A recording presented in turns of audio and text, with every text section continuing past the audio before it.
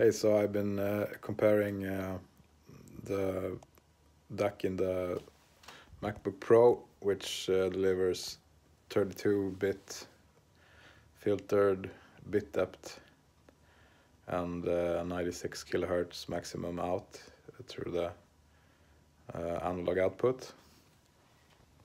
And I compared it to the DAC in the Pioneer, and not surprisingly, running the USB into that one sounded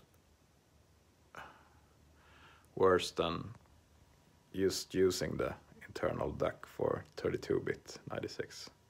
The 32-bit depth versus 24-bit depth difference was so big that there's no need to go USB if you're not going to go to 192 kilohertz DAC, and even then you can only get 16-bit out of the MacBook Pro 2011, and this have changed, I know, with later models. I didn't even get the right info on this first.